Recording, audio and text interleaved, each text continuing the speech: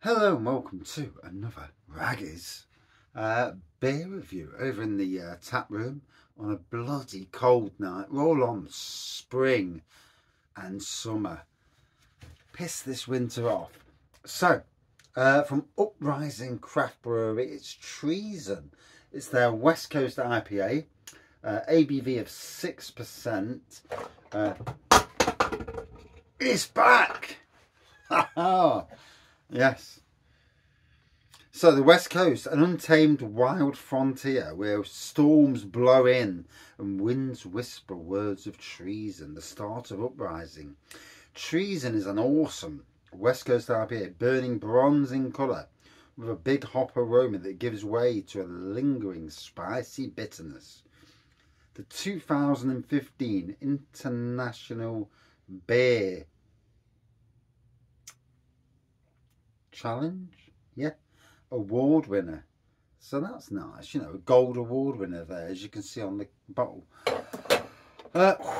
Gosh, it's bloody cold.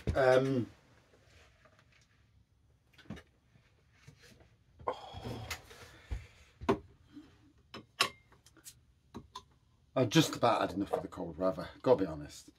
You know, there's a limit, and the limit is being breached. It's like, yeah, do one now, please. Piss off and do one. So here we go. Here's the beer. Whew.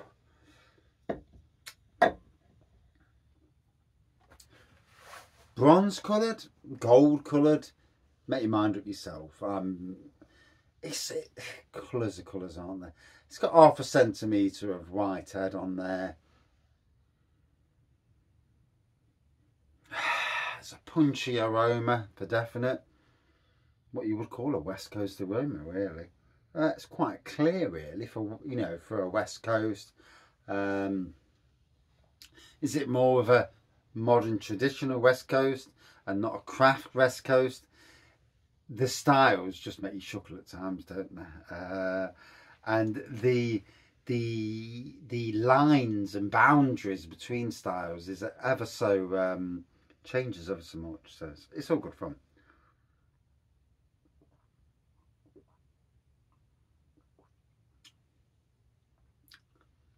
There's a lovely smoothness to that, with a nice bite on the back end.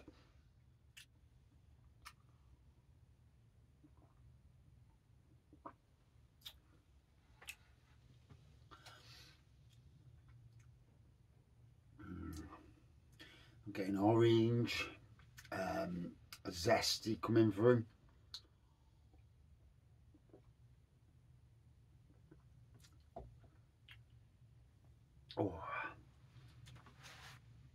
Oh gosh, and you know, it is an absolute bloody crippler. Well, I sometimes try and do 2 beer reviews or beer videos while I'm down the shed, and it really is difficult sometimes because of the temperature.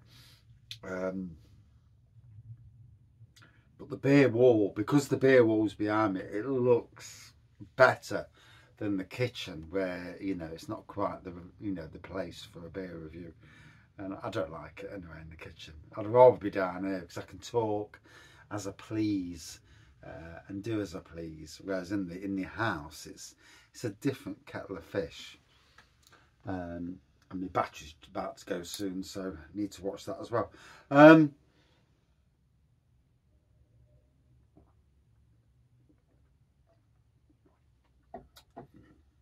Ooh, like I say, it's a good punchy, twangy beer. I wouldn't say it was a full-on West Coast IPA that, you know, really give you a good kick in, those sort. But it's, for me, from a craft beer brewery, as what they are, it comes across as a more subtle version of a West Coast. What I'd expect from a modern traditional brewery, rather than a craft beer brewery who deliver.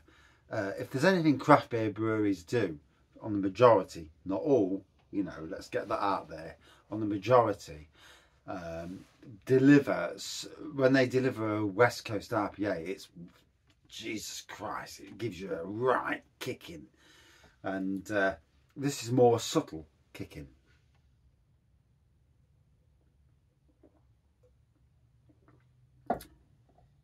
But that said, not everybody wants a good kicking.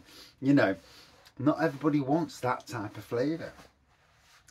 I've got friends who are, you know, are big beer drinkers, love the Wilder beer, and certain styles of beer they won't touch because it's too in your face. They prefer the modern traditional over the craft. And obviously, you know, we all are each to our own on that side of things. Jesus Christ, I'm cold. So, like I say, a good punchy aroma on this.